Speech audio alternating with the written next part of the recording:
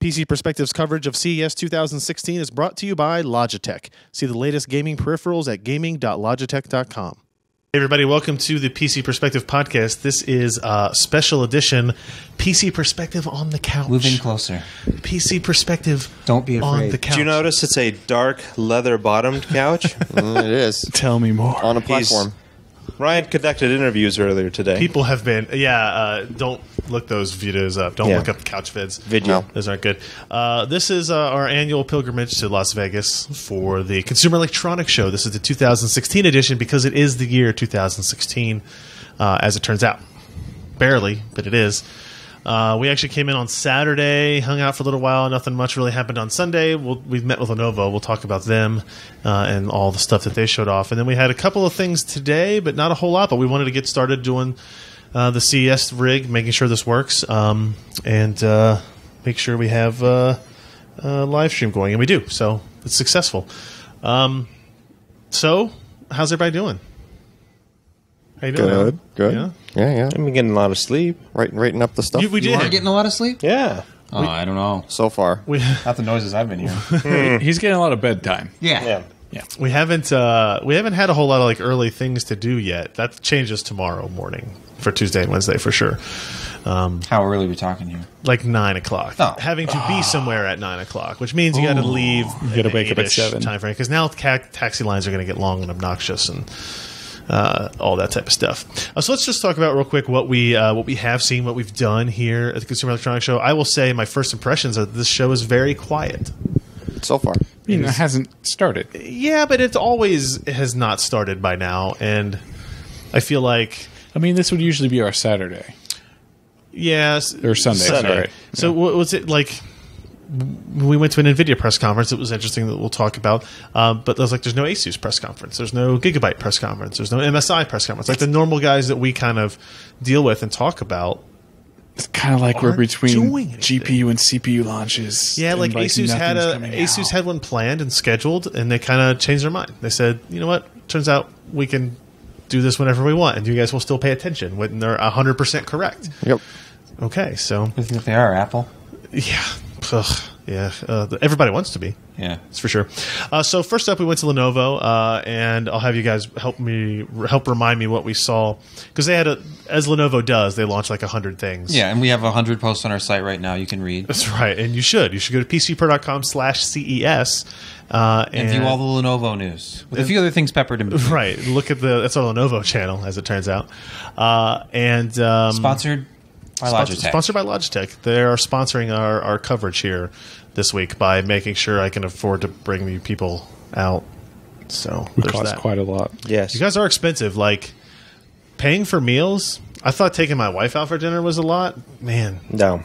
you guys eat a lot of California Pizza Kitchen, as it turns out. I should have had the soup last night. You should have had this. Or we eat half of it. Yeah, we did waste it. If we go back, we're going to get 3 pizzas for 5 people. I'll say their domestic beer prices are a little unrealistic. A little on the high NFL side. game prices. Yeah. Yeah, they're high. So we went to see Lenovo. I think by far the coolest thing we've saw there, or have seen yet, is probably the. Okay, let me do this. X1? Hold on, I'm going to do this. Okay. Because it only took me 9 tries recording the video. The Lenovo ThinkPad X1 Yoga with Correct. the OLED screen. Yes. It's the first big OLED that I think I've seen yet. I didn't see It's any the first one last year. I've seen for sure. Yeah. There might have been like prototypes and stuff being demoed, but like this is a consumer product that's going to be available in April. Well, they're the LG 55-inch OLED TVs, which you can see at like Best Buy and stuff. Josh's never been to a Best Buy, though. I have not. Wait, they do have those? Yeah. OLEDs? Okay, I just honestly 1080p didn't and know 4K. that. For like $19.99. It's really beautiful. Okay, totally blew by me. It would Okay. it would shame your TV. But there's been don't know nothing about my in TV. between phones and TVs yet. Okay. So now we're getting into that Okay. good space. So I mean, is it a 13-inch screen or 12-inch? Might be a 14. 13 or I think the 14 X1's a screen. 14. Okay, 13.3. 13.3. So It's gone back and forth. I Oh, think. has it? 2560 by 1440 resolution OLED, and so they did that thing where they give you the 2 machines and you open one up that's IPS and they open one up that's OLED, and you can immediately tell the difference. Right, we were all in the room together, and like you kind of have had that oh shit moment of, oh wow, that looks great. The blacks are solid black. The brights are Right, you can't tell the super bright. bezel from the black. In fact, the bezel's brighter because it's reflecting light out of the room. Right, And then right. the OLED is darker than the bezel. Yeah. And it's, When they put the laptops in front of us and like they open up the OLED one, you just kind of laugh because the LCD one just looks like such crap. and it doesn't really show up as much on camera because on camera Yeah. it's like adjusting the iris for the brighter screen and the... That's true, and that's one of the things. Like if you look at the video we posted on YouTube, Then you're viewing it on you're IPS. viewing it Yeah. on a standard screen. Yeah. And the difference doesn't come through just because of the way the camera tech works, right? So it's something you kind of have to see in person. But if you've seen an AMOLED phone and compared it to something else, like kind of what you're seeing. Like when I first saw that Dell Venue tablet with the OLED screen, it looked awesome. I think that's a good example, but I think like a Samsung phone with the AMOLED screen isn't that impressive immediately. Like if you compare it to I a don't know, high man. qual- Like the S6 Edge and stuff. Like That those, one, yes. Those Like- screens, like My look Nexus 6 is amazing. kind of okay. It's Yeah. OLED, but you look at the S6 Edge especially, and it looks remarkable. And like every display we've mentioned is a different type of OLED. We don't know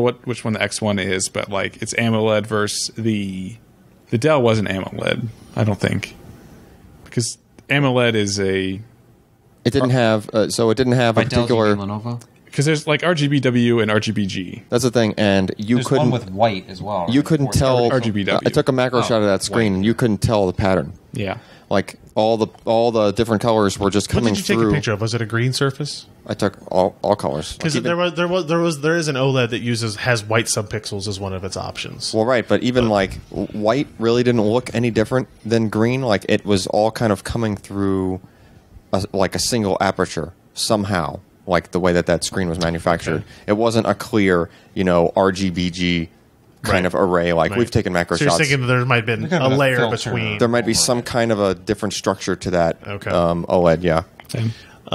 So either way, it looked awesome. yeah. It made was it look really even impressive. better. Like Oh, the yeah. fact that it didn't have pixels, like Right. the colors spread out in front of you, Right. and it was more like just a perfect aperture of whatever that pixel was, whatever color it was going to be. It was all coming through that same tiny square, regardless of what color it was. Scott brings it up. Pentile was the word I was searching for. Oh, Pentile yeah. Right, displays right, versus right. yeah. So I think it looked awesome. The machine itself is interesting. So it's the first. Is it the first ThinkPad Yoga? No. First X1 Yoga. Yeah, it's the first time they brought the Yoga design to X1. So we've just had the X1 Carbon. Yeah, and the ThinkPad Yoga, which was a thicker machine. It wasn't as sexy. It was kind of like the get things done sort of Right. ultrabook platform. I liked it a lot. Interestingly enough, we've had that question. That screen just went to sleep. So, Josh, will you get up and move that trackpad on there? I don't know if we don't- set the power settings to go to sleep or not. I don't think it's set to go to sleep because Okay. even when I shut the lid, it wasn't Okay, that's fine. Now sneak back, Josh. great. I lost my train of thought. Like one of the things people thought is, this is going to save on power. And it was interesting talking with their product guy about actually not necessarily, because if it's a dark scene with a lot of blacks in it, you're going to save power. If it's a bright scene with whites in it, you're going to actually use more power. Right, because Significantly the properties of more power. OLED is it actually does save power at black because those pixels are off, and it takes up a lot more power the brighter the image on the Right. screen. So pure white would obviously take up the most. All the subpixels are enabled at once. Right. So interestingly, like the X1 Yoga with the standard IPS and the X1 Yoga with the OLED had a 56 watt hour battery, and the standard had a 52 watt hour battery, and Still got better battery life. and still the OLED was rated at 9 hours, and the IPS was rated at 11 hours. Now, the way they do their battery testing is they use a very standard benchmark called Mobile Mark. Mark 2014. It uses a lot of Microsoft Office, which has a lot of white backgrounds and everything in it. So they're trying to figure out ways to measure it, and that'd be something Which, if interesting you for us think to of test as well. most web pages, you have a little white on them. They have a little bit of white on them, but like Our site has a decent amount of white. it is, it's a lot light of white, colors. but then there's gray and blue, and so that's somewhere in between white Yeah. and black, right? And how the power consumption. It'd be interesting to see power consumption Yes. on a white screen, on an all blue screen, on an all green, on a red, and then like in betweens. Because that's how people use their computers, Yeah, you just individual flash it static images of pure green and red. Yeah. So that was pretty cool. What was the pricing on it? It's $14.49 for the base with an IPS display. Okay. You move up $200 to get OLED. Okay. So it's only a $200 premium. It's $16.49 and up. That's with spending an i5. $14.49.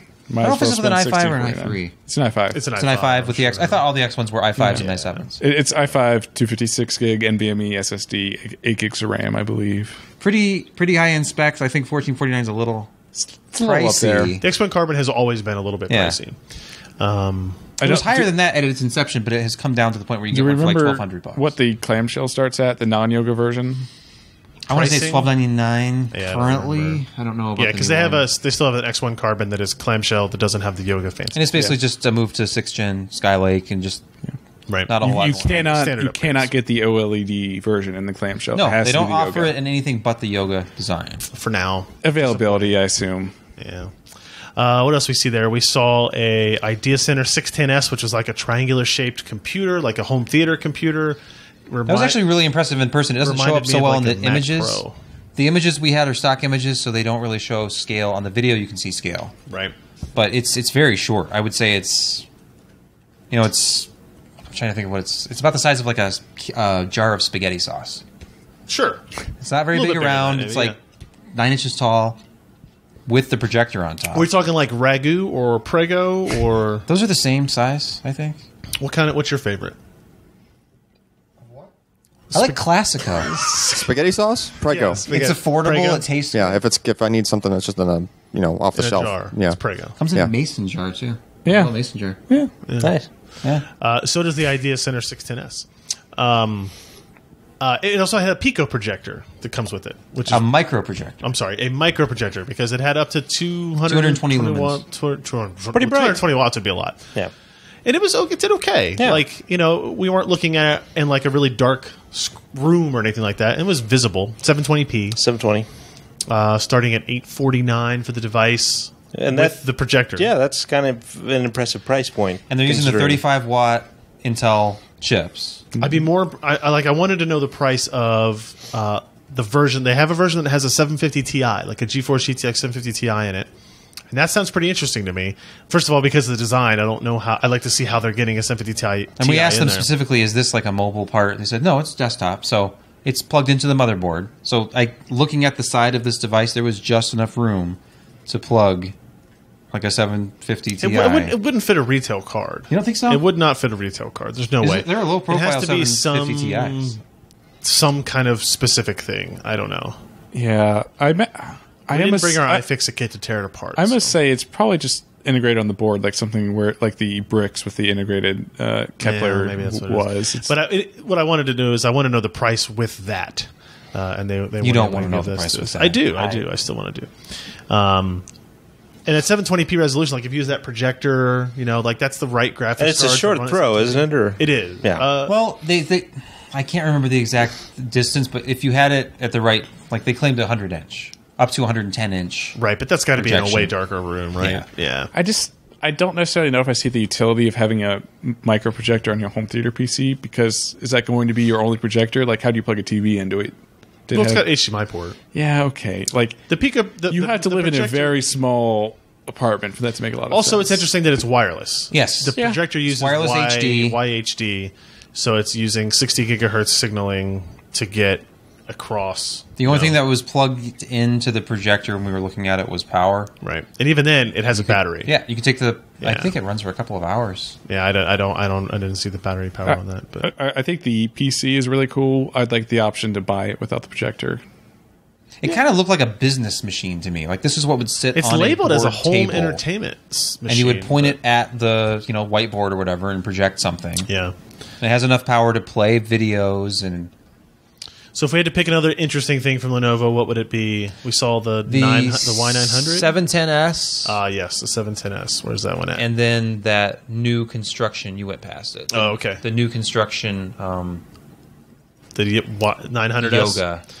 The 900S and the 710S. the Lenovo Yoga 900S is a reversion back to getting as thin as you possibly could. The Yoga 900 was like, okay, it turns out you people actually want battery life, so we're going to give you that. And the 900S is like back to very, very, very thin, super short throw keyboard. It's using the second generation Core M. That's right. It's Core M part, 2560 by 1440 screen, 12.5 inch, up to 8 gigs. Really, really light. Oh, super light. And the lid they're making out of carbon fiber. Right. And the bottom is that issues. magnesium, or what is it? Yeah, it's magnesium alloy, but it's Yeah. not Yeah. lithium stuff. Yeah, it's just magnesium like they do in ThinkPads. Yeah. So they had that. That was cool. That'll be, what was that starting at? $10.99, available in March. So I liked the coloring touch with the keyboard matching, like whatever color of it you got, the keyboard, the keys an match interesting the color thing. of the thing. I- Yeah. It was neat. Would you like a gold laptop? Now you I can would. get a PC. That's cool. I think more interesting than that one was the 710S, the Idea Yes. Center, or the Idea Pad 710S. It's very, very much a direct answer to the Dell XPS 13. And the Asus X305. Okay. It's a clamshell notebook. Doesn't do the yoga acrobatics. It can fold But it does flat, fold though. completely flat. It has super, super thin bezels on the left and right, but it has like a normal size bezel at the top because it has a webcam integrated up there as opposed to at the base that the XPS 13 does. But it starts at $799, Yeah. I think. $799, that's with an i5. Yeah. If you look at it compared to the X305, similar specs, but you're getting a backlit keyboard, a really nice display. It was an IPS display. Yeah, it was matte finish, which yep. I'm a big fan of. So you're getting a 13.3-inch full HD Yeah. IPS display on a really thin form factor. The keyboard felt really good, too. The key travel isn't really... Agreed. It depends. Some people don't like a long key travel. Some people do.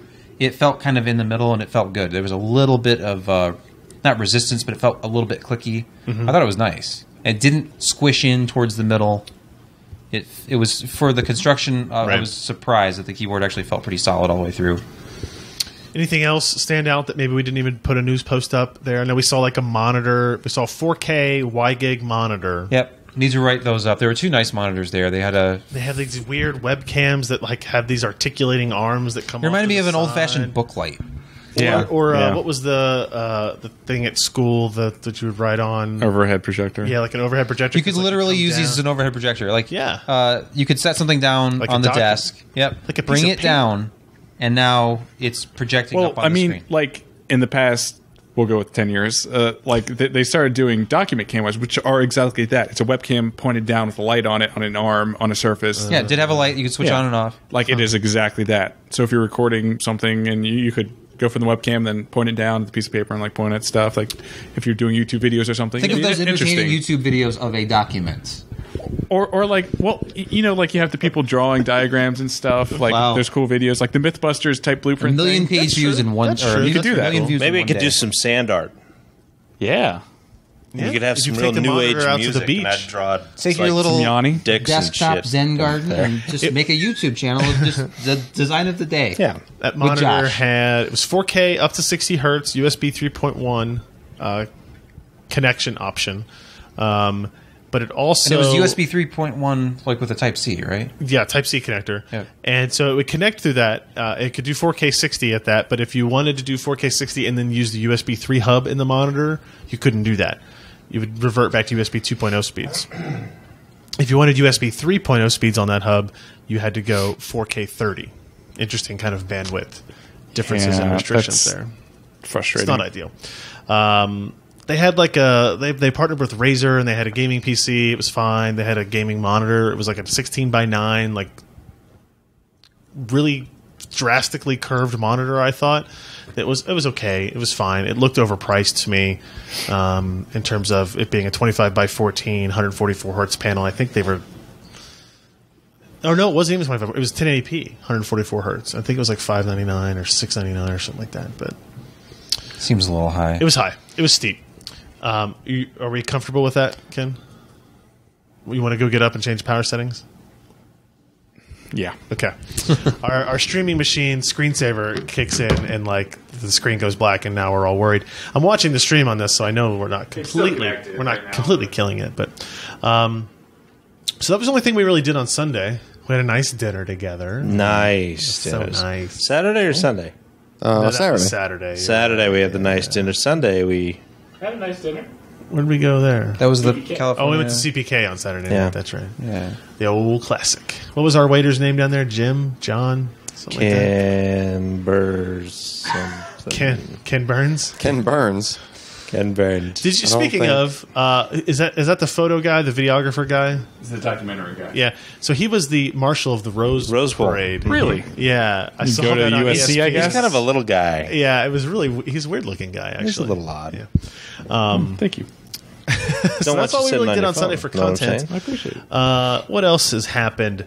I know we went to go see. You guys went to go see Be Quiet. Yes. Josh and I. And what Yes. was the new thing there? Well, it started others? with a brisk morning walk. Josh and I hand in hand. hand in hand, right? Yes. I had Me he almost slipping fell a along couple the of way. times, and I helped you. Yeah. I kept you from falling. I'll never Yeah. let you fall. Well, thanks. So we got to Be Quiet. It was a lovely suite. They mostly had existing products. There are a few changes coming up to some of their power supplies. They're going to what they called a stealth color scheme for all their cabling, it's a little thing, but it actually made a big difference when I was looking at it in person, because you get these higher end power supplies sometimes that don't have all flat cabling, especially for the actual motherboard power, and there are all the multicolored, Cables. wires showing under the Right. sheathing. So they're going to all black. Like the individual cables are black, the sheathing is black. They're going to ribbon style cables for better power or for better cable management. So just incremental things. They didn't really have new products except for their 800 series. the 800 series case. I don't remember the name of it. Right. Silent. Yeah, I don't remember either. Core. And I don't have that listed anywhere. Just some new colors for that. But their ducted fans were kind of cool, so that you don't get any direct what was that? noise. So it took fans. So they have openings on the side of the case, and then they duct them around the front, and then they have a sound dampening material in the front, and then it goes through the fans, so that any noise that the fan makes is pushed into that material rather than directly out of the case. Interesting. Yes. I've seen cases that have an intake that has have a solid front panel before, but this was directly like routing the air. Like it trapped the air as it came in the sides, directed it back towards the front, and then the fans pull that air. So And blew there it was past enough components. space for it to work. We'll have Yeah. to see how it goes with temperatures and noise, but it was Oh. clever. Yeah. So anything else from them? They were pretty. Their 1200 watt power supply looks pretty impressive. It Yeah. has your power supply guy taken a look at those Lee, yet? Lee? I think we just got one of those actually. I don't know if it was a 1200. Might It have was been the 1000. they have different series numbers, and that was the 11. That was the platinum series. Yeah, so it's platinum rated, and everything about it was like super deluxe. Like they used their highest end fan, so it's an extremely quiet. the fluid ends bearing are fan. this rubberized material. There's no metal on the ends where you screw it in. Yeah, So you don't need a. It's completely rubber on both It's sides. almost like they're going for the whole like this is our namesake. Antec Yeah. did that back in the day. Be quiet. They had the rubber pins that you just kind of and the put through grill the over the case. fan was cool. Yeah. It was like individual wires. Yeah, rather than all in one. There's just a lot of neat little. A lot of little German touches. Their chokes were wrapped. Oh, that's tightly. true. If you looked into the power supplies, you didn't see any of that goop that they put around parts to keep them from buzzing. Hot glue. Yeah, there was nothing. It was just clean. You could see the PCB, you could see the components, and then they were all like wrapped Individually in some sort of wrapped. black material. So it doesn't Electrical buzz. Yeah, Yeah, maybe. Let's Shrink wrap. Yeah. Jeff did. it's shrink wrap. One thing that I totally forgot about was that AMD let us discuss a very, very brief and kind of not a whole lot of information preview of their upcoming Polaris architecture. Ryan has buried the lead.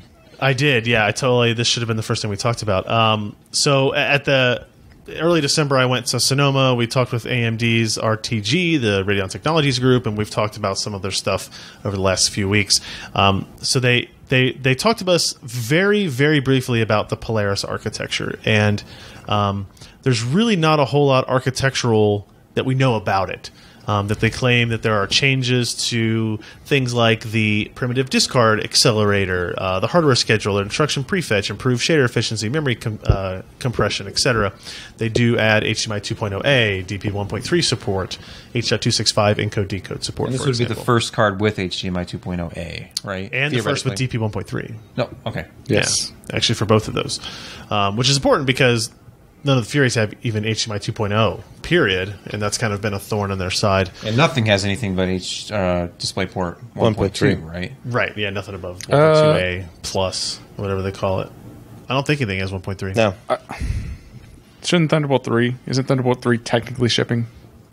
I don't know if that's actually 1.3. They might just be 1.2. I don't know. I don't know the answer to that. Regardless, doesn't really matter. So they talk about the architecture. They talk about the biggest performance per watt increase generation to generation ever in AMD's or in the Radeon history, which is an impressive thing, and it's also a very necessary thing for them where they're at in relation to NVIDIA. Well, it's going to be that kind of thing by default because we've essentially skipped over a regular process node advance. Sure. So it'd be like jumping from a 65 nanometer to a 32 nanometer part. Right. So you're insinuating that it's very possible that NVIDIA may still be able to make that claim when we see their Pascal parts. Yeah. So, for example, when AMD did their comparisons, they looked at a Polaris architecture GPU, unnamed, unpriced, whatever, playing Star Wars Battlefront at 1080p at 60 frames per second at medium preset. So that's going to be a fairly mid-range part, right? And it consumed 86 watts. And that was total system. Total system. A GTX, they said the competition would be a GTX 950 running 1080p, 60 frames per second, medium preset, and that was 140 watts. Yeah. Struck at about, what is that, 70-something watts difference between those whole system. Now, that's an awfully impressive number and would be a huge benefit for AMD in terms of upcoming products, either at the high end or the mid-range or the low And what end. is a 950 Ti usually, a GTX 950 in terms of watts? It's what, 130, 140? I was going to say about 120 or something like that. Yeah, it requires a pin. It's not 75 watts Correct, like the correct. 750. It's not, yeah, it requires a 6-pin connector. Yeah. So it's an impressive thing, but really, so they also talked a huge amount about the benefits of FinFET technology, which we don't have to go into here. This is a CES podcast. We've talked about FinFET forever. 16-nanometer process or 14-nanometer process, depending on which fab you go to, offers a huge amount of power efficiency benefits. The real question for us towards AMD for all this is how much of that advantage of that power efficiency improvement is a result of just the move from 28 to 16 nanometer, or how much of it is in relation to the architectural design changes themselves. Because we saw NVIDIA make a huge jump from Kepler to Maxwell, right? And there was the same process node. Obviously, they made some tweaks, but that was all architectural improvement. Yeah. And that's why it was so impressive at the time that they were able to get that out of the same process node. And so AMD is going to have to put their product out there, and we'll have to see where NVIDIA does, because they're going to get whatever the advantages of 16 nanometer, NVIDIA is going to get the exact same advantages. Pretty They're much, going to be yeah. at the same places, either TSMC or Samsung. Yeah. Right? Or Global Foundries, rather. Yeah. Or both. Yeah. Whatever. Right? So the advantages are going to be there. People are going to be able to take them, and I think it's too early to be super. It's not too early to be excited about this, but it's too early to be super excited about one player or the other. Yeah. Although, to AMD's credit, like they're saying, hey, this is a mid-2016 part. I don't know if they're talking about this too early, right? Like, are they actually going to have parts out before NVIDIA, or is NVIDIA going to have parts out first? I don't know. We don't know. We have literally Because no idea. NVIDIA showed some off today. They did, yeah. But whether or not those chips are actually Pascal. Or whether or not, well, they're not. They said they were running on Titan X at the demo. Yeah, but he held up the... Yeah. So Yeah. On does Polaris. AMD have any silicon? Do they have any? Yeah, they did. I mean, they had it up and running, Okay. right? And it was a small, it would be a mainstream part that they had up and running. So they didn't show any flagship parts. They didn't talk about. And that's kind of the interesting thing, because no one really knows about high power GPU. You know, On this this process process. technology. on Correct. 14 nanometer FinFET, or is it Or 16? it's both 14 and 16, depending on Okay. where you go. Yeah. Nobody's ever done this before. Correct. Well, Intel's kind of done it with their CPUs, but they're not 500 millimeter square parts. Exactly. There's a lot more transistors on a GK110 type GPU, right? Than a Or even GM. Core i5. Yeah, but And how about those they're Xeons? running a little though? bit higher than 130 True. watts. Yeah, Yeah, the Xeons are pushing it. Yeah, but a lot of that is cache. yeah, A lot of that is cache. yeah. You want to talk to us for a minute? Yeah, I was trying to post some so I can How about a actually talk. Samsung T3? How about Actually, it? yeah, that's a pretty cool one also. So what Samsung announced that 850 Evo based portable SSD T3. We talked about the T1 before. You actually use it here on the strip. Yep. They skipped T2. They did. It doesn't translate well. In Well, some it was markets. like a Terminator naming rights That's the issue. first thing I thought. I was like, oh, they didn't want to get into the issues. No, You say it's no. actually like a They said it- pronunciation, they said translation T2, issue. yeah, something that's like in some countries is bad. So they decided to skip that one. All right. So what's our T3 here? So the T1 was also 850 Evo based, actually. Okay. It was just MSATA, which is all that's inside there. It's basically a as media controller on a really tiny PCB, right? So this is no longer MSATA? No, the internal, I would imagine, is still going to be an MSATA product plugged into some sort of as media thing, but it could very well just be like its own specific PCB that's just, because I don't really think they are going to have a need to make a 2 terabyte version of an MSATA 850 Evo. Like, I think MSATA is kind of on the downtrend. Yeah. Right? Yeah, it is. So I don't think they're really going to need to do it that way. They might just throw it all on one PCB, but Well, we don't know it's an MSATA, do we? we don't. That's what I'm saying. So it could be an M.2. But the T1 was Yeah. an MSATA that was kind of crammed in there. It is not going to be M.2 because that would not fit. And M.2, Is there a shorter M.2 they could be using, or you don't think they'd be doing that? even the shortest one is longer than an MSATA drive? than the T1. Yes. Anyway, so what they're doing is they're redesigning the product, right? So it's a metal case now instead of all plastic. It's really looks like it's going to still be plastic at the very end. Yes. But the part that has the port on it, which is now going to be USB Type-C, as opposed to that kind of USB 3 version of micro, Right. whatever the name of that guy is. I keep little bit forgetting. more USB durable. B micro. Yeah, B micro or USB so yeah, 3.0 it's B my- micro. it's going to be Type That's my C. rap name. I imagine it's going B to come micro? B micro. I imagine it's going to come with a cable that goes That's from not a good name to have. I just thought about it. That's not. That's the name of my Be Quiet competitor. Yeah. Yeah. Okay. Yeah. It's probably going to come with the cable that goes from Type C to Type A, so you can actually plug it into most stuff now, I would imagine.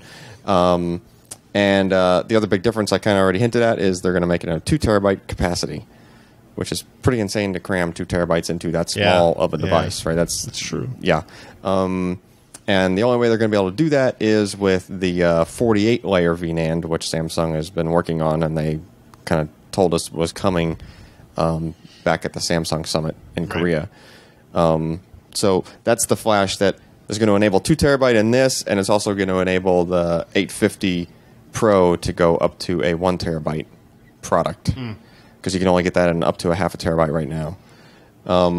So that's cool stuff. Did they give you any idea about pricing on this? Will it be about the same as the T1? It should be the same as the T1, because it just sounded like they were just going to just supersede the T1 with the T3.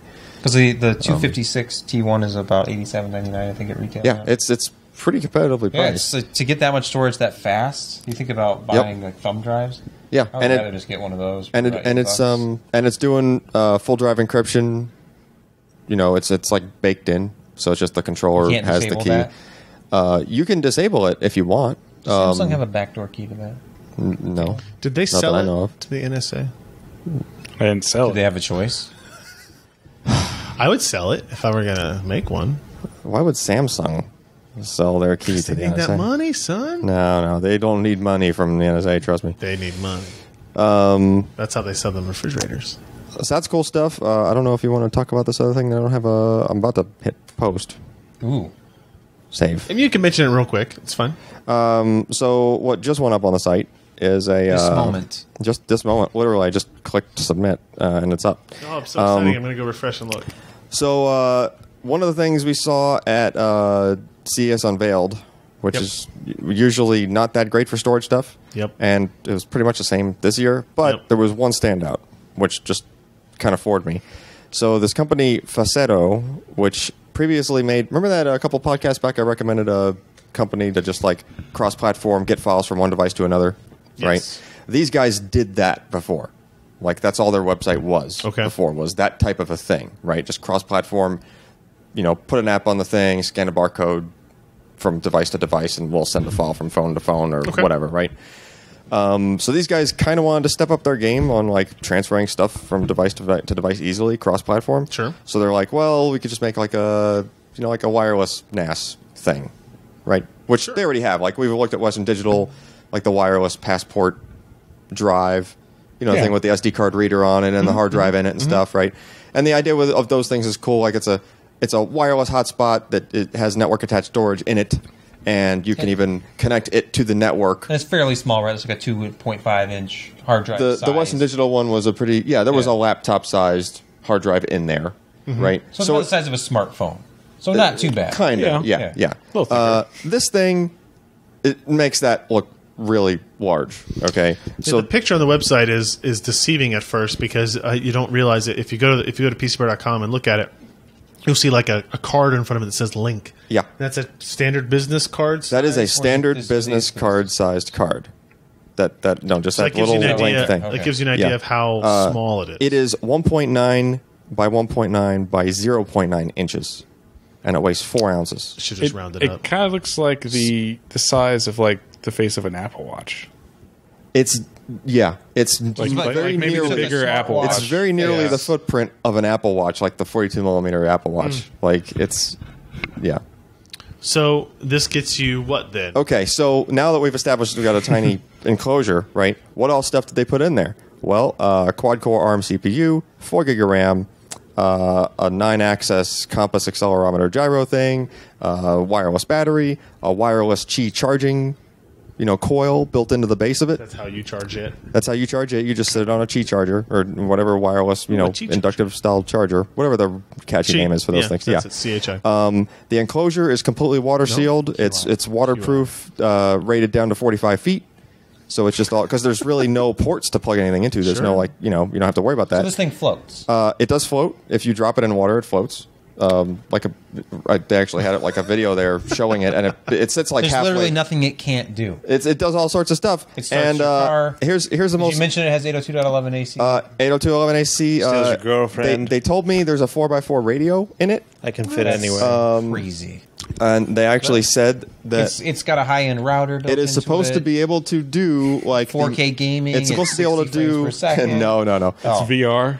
But it's supposed to be able to do max theoretical like 3x3, at least like 1300 megabit. How is this possible? Okay, so it's supposed to be able to do all that stuff. And, oh, by the way, there's a 2 terabyte SSD powered by that same stuff I just talked about that's in the T3. Did they have It's any of the these there Samsung hooked up VNAND. working? They had one working, like functional with the lights on. So I Actually, think in that what picture, really happened- it's we lit didn't up. see The other was on a smoke break. Did you We look have under the this table? alleged image. So I think they what are- happened was Alan went into a special room. They just did some magic voodoo. powder, and then came away with these impressions. So these guys have made their own OS to run on this. It's Oh. probably a fork of some form of Linux. It's I would selfish. imagine. Yeah. But they're just trying to, they're saying they have developers, like a beta kind of thing with developers to make like mini apps that this thing can run to do like logging from the Sure. gyro or something like that. I Yeah. think that's kind of gimmicky. Why does it have a gyro? It sounded like they were just like, well, we just threw it in there So because you we can could. like throw it with your friends and Well, no, because you put it in your pocket and now it's a pedometer. the idea is like you have someone taking pictures, they're going on a hike, whatever. You can like log your steps, your stuff. It could just like be built. I got into like it. 3 other devices that do that. I know, but they were just. They Why just am I said- hiking with a NAS? They just said, "Hey, why not?" it's really good for skipping across lakes. And then they also said they drew the line at GPS because that would actually blow through the battery. if it Yo, was did trying they to say GPS what they expect track. battery life to be? Yes. So 2 weeks of standby and up to 8 hours of streaming, I think. What about like writing media to it? Well, yeah, that's what I wonder, because it's like if you're writing at full speed, it would probably kind of blow through the battery. But You're not gonna be able to think write they it. expect Well- you. I think they expect if you're doing that, it's probably on the charger. Like if you're moving a lot of stuff around. Yeah, right? but the charger won't be able to keep up. well, She I don't know. is like half an amp. we won't know until we test the thing, Yeah. right? Or try it out, right?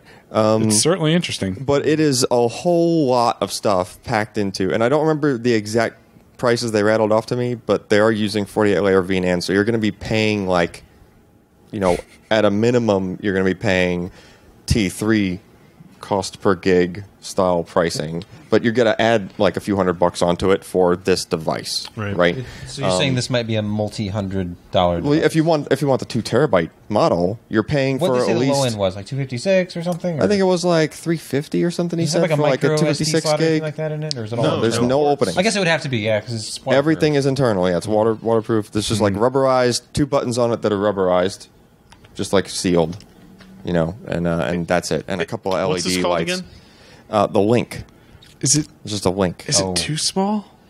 I think that's why they included a belt clip, like that other thing in the picture is But a I'm belt never clip. going to clip it on my belt. Well, Well, what if you got your Batman utility belt? And you I mean, could it really use is- a 2 terabyte drive. it really is the kind of thing you throw in a bag, and it really just doesn't take space in the bag. Yeah, but there's a reason I don't You buy know. the smallest thumb drive. Like I like. it's not wanna that. find bigger It's it, not you that actually small. use it. I mean, I it's. want to not lose it all the time. Yeah. You This want is- to feel that it's there. I would say that this is not small enough that you would just like lose it like that. I mean, it's got. Let me some ask you a kind of- serious question now. Can you It's not take going to be serious. Can you take 2 of these Right. And raid and them. raid them wirelessly? Have 2 clips to your belt in raid. So I need to have like a Batman utility belt with Yes. just like they're just all the way Think around. about it. If you put Like, these all the way around, you just got like and raid 20. them all. You just got like 20 terabytes on you, just You're like walking you're just around. walking around the room, writing at like 3, gigabytes per Running second. Sure, I 13 guess. milliamp hour, 1300 milliamp hour battery. Can I use it as a cares? belt But it would clip? be- Just but it have, would be like charging 10. stations on you, like around Yeah, you. yeah. The belt has, and then you have a USB pack. That's your buckle. It's like your big USB yes. charger thing. Could we go powering back all to the key Alan's It's so Halloween small. costume. Yeah, it's I a can't feel Halloween it. costume. Just a really geeky looking Raid belt. Man. Right. Anyway. Chewbacca. Moving along. So yeah, it was just a really like. I'm just shocked that they fit that much stuff into that small of a space, and it didn't even. It totally didn't seem like vaporware at all. Like this is like something that's coming that they're already kind of It like. was either really, really good vaporware. They already have like a prototype of, so it's just like their main thing was that they're just waiting on the flash to be volume shipping from Samsung for them to be able to do that. But they already like have these things working. Are they working with Samsung then directly, or just Samsung as their They're supplier? just sourcing the Does flash from Samsung sell do they sell NAND to people? Yeah. Really? Sure they do. Like who? Well, People who make not other SSDs. SSD makers, not like that. Okay. What is their NAND in? But for like embedded kind of stuff or things like this. I've just never seen a consumer product that we've said has Samsung NAND in it, so it's interesting. Well, I think it hasn't been Apple until SSDs. it hasn't been until recently that they've opened up that far. But yeah, it's in Apple iPhones, like Samsung Fox. Yeah, I guess they oh, have it's their, true. It's in the iPhone. Yeah. Apple has their Yeah. own controller now, so they're not buying the whole thing piecemeal. Yeah. Yeah, but cool thing. I think compared to what we think the other storage news and stuff might be coming out of CES through the show, I don't think there's anything else really like groundbreaking or super like innovative or whatever. But this might actually be like the most surprising thing out of CES, believe it or not. Like found it on the first day. Okay. Are we taking a The are we internet pausing? went down. Let's just keep going. Let's just keep I going. can And try to. we get it have back no on the control over the internet. Like my laptop disconnected. Oh yeah, have all yeah. kinds of It's- control This over this one did that too. I mean, we can't go reboot the router. All right, so let's see what else. Oh, Josh and I went to go see NVIDIA We sure did. press conference. Oh, how was that? It was kind of. Do you want to talk about the other NVIDIA meeting first, if we're going chronologically? Yeah, we could do that. Ken and I went to go see NVIDIA first. Josh, what do you think about that? I still haven't done any good this VR. This one's way faster though. There's no Pascal news from that. No discrete GPU news. No GeForce news. Shield gets updated to Marshmallow, and we got to see some VR demos. Yeah. that was it, right? We already knew about Shield going to Marshmallow before, and yeah, I mean, and the VR demos were actually really, really cool. Ken and I both did the Bullet Train, which was an epic demo with the retail version of Oculus and the Oculus Touch. Is it Touch? Yes. I'm pretty sure it's Oculus Connect is the developers conference they do. Oculus Touch are the Oculus controllers. Touch, which are the controllers that have one-to-one motion and all that stuff. It was actually really, really cool. Yeah, it's really impressive how they map your hands in the game. So you look down, and even though you're holding a controller, like you manipulate your hands, and it just like models your hand because they obviously know how you're gripping it because you have to grip the controller a certain way. Right. But just like it's really cool to be able to look down in VR and be like, okay, let's do this. Yeah, like, and it has the buttons in the place for you to, like, you're reaching down, and when you squeeze this, you're picking something up, and when you pull this trigger, you're shooting, and it was really, really neat. And then I tried the latest version of the HTC Vive with a couple of demos, and they all worked very, very well. The only other thing that NVIDIA announced along with that is the VR Ready program that is kind of like their branding for machines that they validate as VR ready, I guess, as the name implies, right? That they meet a minimum specification that pretty much mirrors what the Oculus minimum specification Oculus is. has their own Oculus Ready, I think, program. It's Oculus something. So it's kind of the same thing, but in theory, not Oculus specific. So like if the Vive comes out with a different standard, they may upgrade it or do that. So that was our first NVIDIA meeting. And then we had the NVIDIA Press Conference that Josh and I did. And we knew going into it was going to be all car tech. But it was surprising what that car tech was. Yeah, they announced pretty much right off the bat the PX2, which is their kind of driving module. It's comprised of 4 chips, 2 of their Tegras, each with 2 Denver cores and 4 A57s. So you've got 8 A57s and 4 of the Denver, which is still pretty quick. So seems like they're big little, or do you think there's 8 on one chip and 4 on the other? No, I think it's a big little. They're mirrored chips, yeah. And then they kind of talked about the 2 Pascal based chips. These were on MXM modules, so they had GDDR5. They were not HBM 2.0. That's true. That's something we could tell by just looking at what the pictures of the. And they look like decent sized pieces of silicon. Well, so it's interesting. So there's 2 of those, 2 arms. He claimed that it was a 250 watt power consumption total for the whole system. So that gives you an idea of each CPU is maybe 100 watts or so. Add in the ARM CPUs, and then add in the rest of the componentry. It was a liquid cooled device. Yeah, that's kind of interesting. Liquid cooled device because it's 250 watts. Yeah, and it's in something the size of a lunchbox, as Jensen said probably a dozen times. But it needs to work in very hot environments. Up where to normally a car would be able to go. Were you surprised that they even mentioned Pascal there? That this is the first place that they've mentioned the use of Pascal? Kind of. I mean, yeah, it was. We figured there'd be a new module, but we thought it'd be Tegra based, like the last one, which was a dual Tegra unit. Right. But apparently, I think a lot of their deep learning stuff and the amount of AI that they had to do, it just was too much for those chips. And so they went with, 2 CPUs and 2... These are mid-range, obviously, GPUs. right. Because, they're going to fit into that 250-watt envelope with, 2 CPUs running in there. And you got 2, so you're looking around 80 to 100 watts, if even that, for them. Yeah. But obviously, the computing needs of the work that they're trying to do was just too much for what they previously thought they could do with the all-in-one Tegra SoCs. Right. The numbers that they went through, sure, it's 8 teraflops, but it's something like a bunch more of the DL tops, the deep learning operations per second that they do. And I have no idea what that means. Yeah, we're probably going to get into more of that later, but hopefully they get into more of that later. Because what is a Titan? The Titan was doing some Titan X. Titan X was doing some 400 images per second. Yeah, and this one was doing 2400. Right. Yeah. So that's processing these images because in their driving thing, they've got, 4 LiDAR sensors that are doing some 36,000 points around them. Yeah. And 6 cameras, 2 narrow field of view, 1 front, 1 rear, and then 4 wide field of view. Yep. That are, can surround the car 360. And so we saw some neat demos from them of what this can do in real time. Like they're driving down the 101 outside of San Francisco, and they had a control pod that showed you all the traffic around you. So your car was in kind of third person, and you could see the cars coming up behind you, where they're at, where they're going.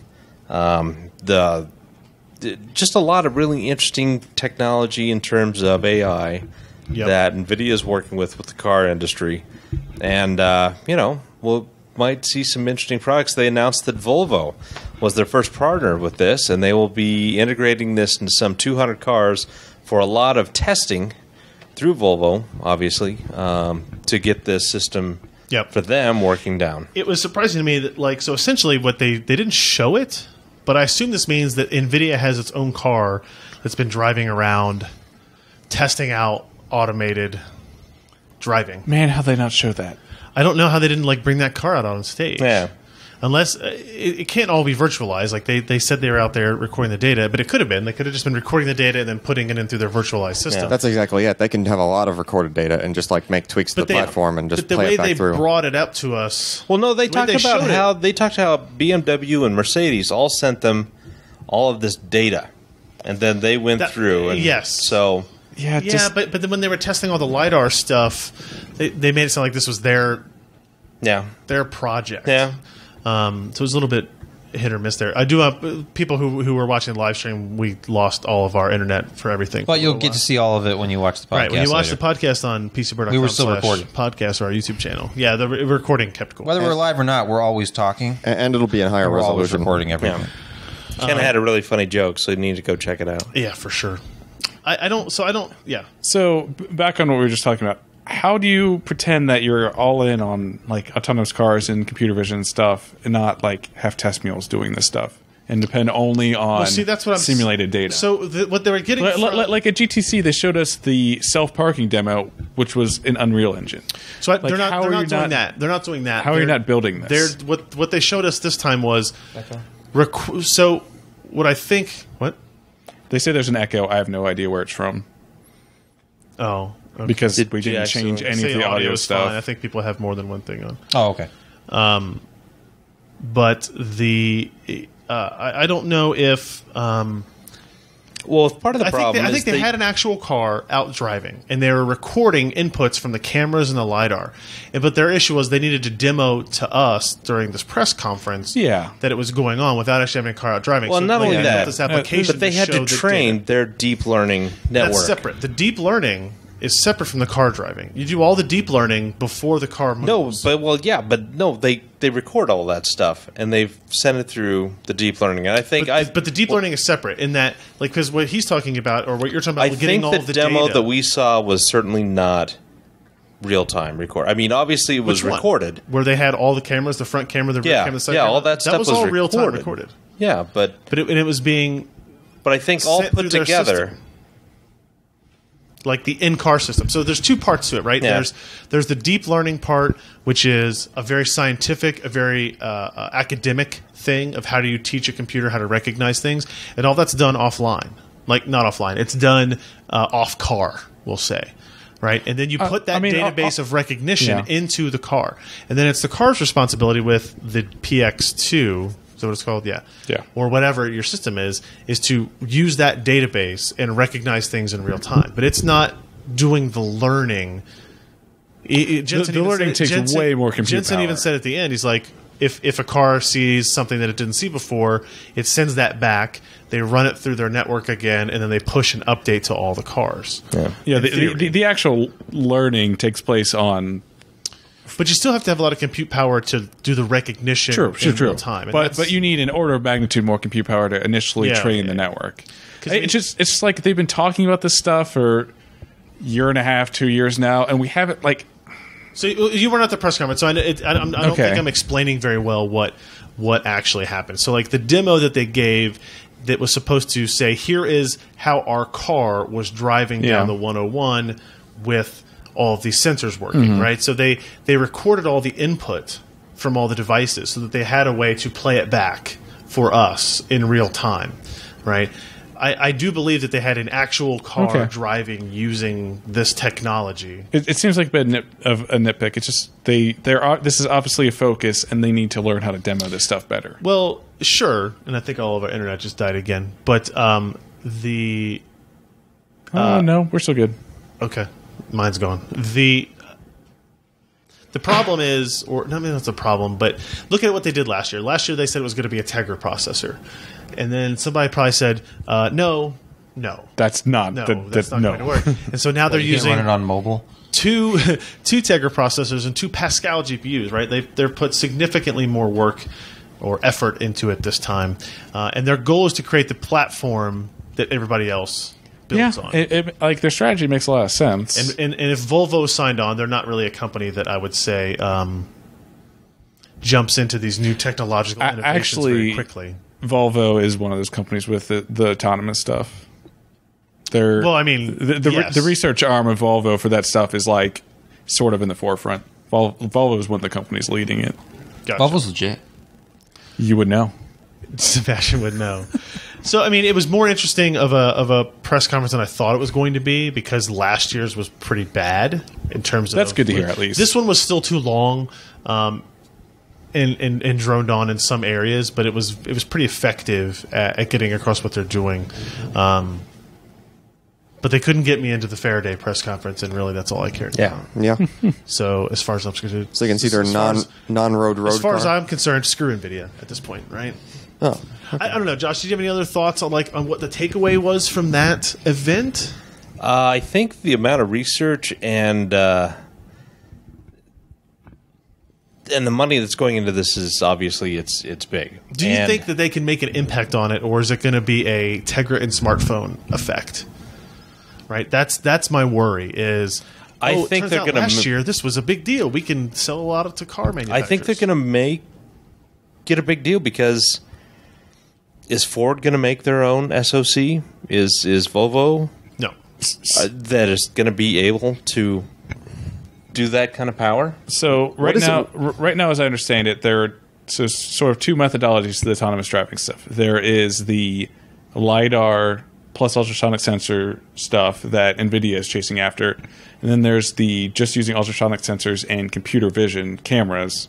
Theirs was using LiDAR and computer vision. But in the Tesla Model S, it has no LiDAR. It is an ultrasonic sensor. The camera just died, I believe. There's a radar. Yeah, it has a radar, but there's no LiDAR in it. Oh. And they are using an ASIC from a company called Mobileye. And Mobileye is sort of the main challenger in this space to NVIDIA. And they are currently integrated in cars and working. Okay. So that's a significant leap, or a significant lead over NVIDIA in this case. I mean, who knows how it will actually turn out, but... Yeah, but I mean, everything it kind of looks like and sounds like, it's a lot of power to do these real-time computations that they want to do as much as they possibly can. So, I mean, we can cut this and do whatever again, but I was just on a train of thought and wanted to get it out. Poor Ryan. He's like, get the battery out of the camera. Get the battery. Turns out we were both right. Or both wrong. It can't maintain it. Yeah, we were both wrong. But it kept it going because when I turned it on, it was only at 2% or 10%. Well, you probably should have swapped it to a full battery. No. Well, yeah, I thought it was going to charge the battery. No, it definitely doesn't charge. It does not charge the battery. It's not really coming. There we go. Hey. All right. So where do we cut that at? Don't worry. Ken can just go back and watch the entire thing. Just let it go black. Notes. You just got to go black for a few seconds because you just said the camera just died. So just put up the PC Per logo. Yeah, but that was like 30 seconds. The important audio podcast listeners. Yes, that's true. They get the full experience. So here's my. I think that was the old method, like there's these 2 options. The new way to do it is everything, and computer vision is the only way to do certain things because LiDAR doesn't tell you what a help stop sign is. LiDAR doesn't tell you what a pedestrian is, right? It doesn't. It can't. It doesn't tell you that it is a distinguish between these pedestrian. things. You have to have computer vision to Yeah. do autonomous. No, driving because if correctly. you even think like 36,000 points, think around 360 degrees and paint a large world with just 36,000 points, you're going to get some big structures that you'll recognize, but there's a lot of noise in there. Well, my point wasn't that you don't need computer vision; it's that you don't need LiDAR. you're correct, but I think And I think actually integrating LiDAR is going to be one of the, like, it'll either be a major stepping stone into car design or it will be something that never really happens because you have to put a LiDAR on top of the car for it to be effective, pretty much. Yeah, Am I when my correct? cover's covered I don't with think snow. so. I think you can put them like in front bumper, rear bumper, side panel, side panel. Can I just say for a second, like this is all such early days. Like we're talking about having an EV that's autonomous that interacts with the current world that has nothing to do with autonomous vehicles. I mean, we need all this extra sensor technology to interact with the world. When in just a few years, what if every school kid on their way to school has a little tag on their backpack that warns any approaching EV? I am a kid. You have to stop Sure. if you get near me. Yes, Every and maybe building will have every- a string of maybe these every little road- sensors on it. Maybe All every the road roads will with the have stripes on the strides road. with computers in them. Yeah, well, just Sensors something in them, right? emitting a little signal. Correct. That's Maybe. that would be the easiest way to do it. Yeah. But An awful I think lot of tags. I think It's just infrastructure will happen. I think technology will solve it before infrastructure has to solve it. Have you driven in Ohio? We barely have roads that function. I think And technology you know will I'm solve true. it. You know it's true. So, but anyway. I mean, NVIDIA is just trying to be like the black box consumer kind of version of this for the car manufacturer. So they want to sell a platform to Volvo, to Yeah. Ford, to Tesla that says, look, we have all facets of what you want. Yep. When you want to build your database, we have the GPU horsepower to make building your deep learning neural network fast. Yeah. Because they said, after the data that they have so far done, in 1 month, it would have taken a regular CPU or... Say 30x. Yeah. Yeah. It would be, several years. Right, like, and that's the learning part where they say, "Here's 1 million images of what a SUV looks like." Yeah. Now you know what an SUV is. Right? Deep learning on GPU is a no-brainer. Right, It's perfect. And then, so that's application. one part. The second part is NVIDIA's like testing all of these different sensors and how they're, how they could all integrate together. And the third part is like getting that module in the car to do the recognition of those devices as they go. And they want to sell that platform. And he said something I thought was kind of interesting. It's not really related to NVIDIA at all, but he said that they expect every car company to maintain their own neural network database. I kind of hope they would merge on that, but okay. There's not like Ford will claim to have the best, safest, best recognition. Like that will be a feature differentiator when you go to buy a car at some point. Is like we have the best network. Like we have the best brain in our automated car system, right? Yeah. Like that type of thing, right? I know we all have different political views, but I think that might be something the National Highway Transportation Safety Association should maybe do. But I mean, but we don't have that now. Like, Okay, there are speed adjusted cruise controls. Yeah. and everybody's technology is different. Yeah, but I buy a baseline Chevy, so I get worse image recognition than if I buy a Mercedes. So You get worse braking right now. yeah, right? Like, your the shitty braking brakes aren't even braking better has than to the the Brimbos. braking has to be to a minimum standard, correct? I don't think so. Now, if only That's true. VW would There's minimum share standards. their TDI firmware with the rest of the industry. Don't worry, it's already been reversed by some guy. Listen, the rest of the there could industry is already there could doing be that a same kind of minimum, thing. Sure, To right? some Like degree. I'm sure, like the Now we're in a whole different argument. National but- Highway all Transportation the- Safety Administration well, will have a where I minimum was- set for recognition All of the like Volkswagen properties dog, anyway. car, Oh, kid. Donkey. Donkey. Donkey show. Where I was going was, I'm just surprised that NVIDIA wouldn't say like, hey, like, we have a lot of these GPUs and we'll be like the back end super awesome database and you guys can They contribute don't to want it. to. I don't think you want that. They just don't want to be I don't that think you want that responsibility. responsibility. Okay. Oh, that's definitely not an NVIDIA thing. I God, don't no. think you want to be like. No. Yeah, I think you want to make the best technology and then Well, actually, it works better in their favor the other way around because then they're selling all the hardware to be the brain for each car manufacturer. right? I mean, essentially they are. They have to sell them all that they're hardware. the creation of the brain. They're how you Yeah, create yeah. the brain for each self-driving car. Yeah. Either way, like again, we're off topic, but it was very interesting to see that goal in mind. I don't know. It seems like right now, for all that computer vision kind of stuff, like, is there even competition?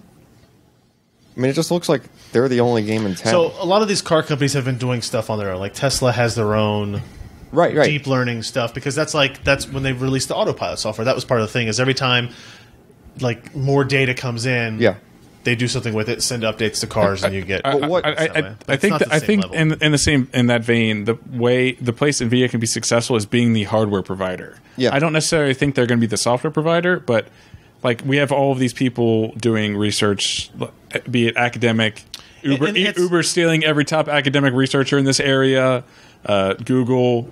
I mean, Right. They're not developing a hardware platform. They're developing algorithms and software that Those has to guys run are. on something. Correct. And Yeah. it might be a Yep. Drive PX. exactly, and then NVIDIA is making sure that their software or their hardware is the one best accelerated on all those software algorithms because there's Right. lots of ways to approach neural networks and deep learning and all that stuff. Cool.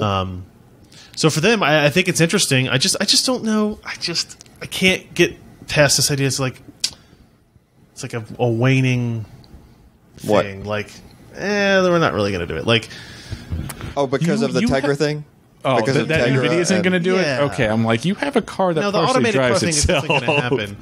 But it's just, Hey, you know what? Not all auto companies have gotten very deep into this, and some are going to see this as a almost turnkey solution. sure. No, Which you're is right. kind of scary, but that's Yeah. a whole other thing. As long as it's good, then it's okay. So I mean, As long as he it's also good. did Is there a Jensen- self-driving Kia yet? No. No, but there could be with this. There will be. There's That is scary. Jensen did a very good job of like differentiating like The hardware will cost more than the Kia. but- what he believes that the company can do today. Okay. In terms of what was it, today we can recognize something. What was the term he used? It was very basic types of driving: highway driving, freeway driving. But then the next step in autonomous driving is bad recognizing weather circumstances. And, yeah, So it's Okay. recognizing bad traffic, traffic, smog, construction, cities, pedestrians. Like that's a whole nother Pedestrians is step. kind of important. I mean, it's especially in a fine. neighborhood where you're probably it's going to fine. end up when you get done driving. And they demonstrated like how their GPUs and technology, by feeding it different images, could automatically do like multi-class. Yeah, recognition. not just squares around things, Right. but actually colored in what the road surface That is. was actually really cool. It, So they it would- colors in the pedestrians. It colors in any moving vehicle, whether it was a motorcycle every or a car. pixel was colored based on what Its it thought recognition. it was. Like, so this is the driving surface that I can be on. It's purple. It's like reverse ray tracing for what you're looking at. It is, and that's how you get like, how do you get a car to recognize that okay, the road actually goes this way? Like he was talking about roads that don't have lane markers. Right, Yeah. you're in a backcountry road. Maybe you can't see the lane markers because they're covered by snow or there's maybe- construction. And maybe you're being some redirected. That's Bad. what makes winter driving so fun. Am I in the road? Am I in somebody's yard? I don't know. Or even I don't know. I worse. don't care. Well, that's a drainage ditch. You've got Yeah. the lazy highway workers who have drawn lines not over top of Yeah. the old ones. So you've got That's a problem. Like that's the only like the biggest problem I've seen with my Tesla on the autopilot is when the lane markers are slightly faded, and you know how you get those blacktop stripes. Yeah. Right. It tries to follow It starts that. to see those as lane markers, and it goes, nope, don't know. I got nothing. Right. And so you can teach it better than that. Yeah. Right. And it just takes more. This would have recognized that all of that was road. in theory. Yeah. Right. In theory. So that was pretty cool. Yeah. I'm sure we'll talk a lot more about this. We will talk more about Yeah. it. I don't think there's anything else that really stood out from CES stuff. Asus announced a Zenfone Zoom. It's a Zenfone with a 3x optical zoom on the That's back. kind of a big deal. It's pretty cool. They've been talking about that for a while, right? I feel like I've Wasn't it seen this. out Yeah, there we already? have in seen that Europe, they before. talked possibly? about it No, they said it was last coming. year, but they didn't go into any Yeah, detail. they said it was coming. I mean, Because I recognized that circle in the back, and that it. For a Well, long Lumia's time, you did could that get a too. Lumia with Yeah. a great optical zoom and a great camera, and you had to deal with Windows Phone operating system. So it's kind of nice you can get an Android phone with a 3x optical You zoom. don't remember the Samsung Galaxy phones that were basically point and shoots? Yeah, just they a killed, smartphone they on the front of killed their it. camera. Weird. division. Is Yeah. that zoom like just a rotating assembly behind that circle? I assume that swaps in like a tighter It lens. doesn't protrude. or It's something. not protruding. I know, but it's in the body. Is there something that rotates in the body that I don't know. you I don't know? know the answer to that. Because somehow it's doing the zoom. This right? will be So- $399 unlocked. It's an Intel-based part, like the last Zen phones. The non-protruding zoom I used to have. yeah, An old Fuji camera. The lens actually went. your microphone up Sorry, your the face. lens actually went back to zoom. instead of the. Yeah. So you would watch it like disappear into the body cool. of the camera. So I think that's what it's doing. Okay. What else we got? I think that's it. Corsair Carbide Spec Alpha mid tower. I assume we have a Corsair meeting. We do have a Corsair We meeting. should probably That'd be talk cool. about that then when we actually see it in person. Yeah, there'll Ken, be the Taskmaster. there. I mean, there will you be a can lot talk more about to it talk if you'd about like, those if you- days. We did a- I don't know No, anything about apparently it. I mean, allowed we're just to. getting close We to did my separate bedtime. video on the Lenovo stuff. trying. We didn't talk about that, right? All the old Lenovo man. laptop stuff and We talked about all the Lenovo. oh yeah, we stuff. did. Yeah, we did. So yeah, if that's going to be it for us for tonight. PCPro.com/CES. There's more stories there that we haven't talked about on the show. Keep refreshing it every few seconds. 25 seconds or Yeah. so should be good. Yeah, I'd appreciate that. Refresh, click all the ads, and refresh again in 30 seconds. Click the ads. In all seriousness, I do want to thank Logitech for sponsoring us out here. They did an awesome job. They just they're easy to work with, and I said I want to bring 4 schmucks and me out to Las Vegas. I said They said, what, 3? And they're like, no. 4. Yeah, sorry. Yeah, thank you, This year. Logitech. So we do really appreciate it, and we have a lot of meetings set up for tomorrow, and we'll be back tomorrow night sometime. I don't know exactly what time, so make sure you go to pcpro.com/subscribe and sign up for our mailing list, and I'll send out an email probably about a half hour or so before we actually start. And the even if it's in stream. the middle of the night, there are no excuses. No, you just tune wake in for up the and live do it. podcast. Yeah. And we had some disconnection issues here. We can't. It's all part of wire the next experience. time, It's all so- part of the hotel the live Wi-Fi experience. We'll try to use an Ethernet connection next It's time. real life Maybe. Fi. We'll do that. Yeah. Oof.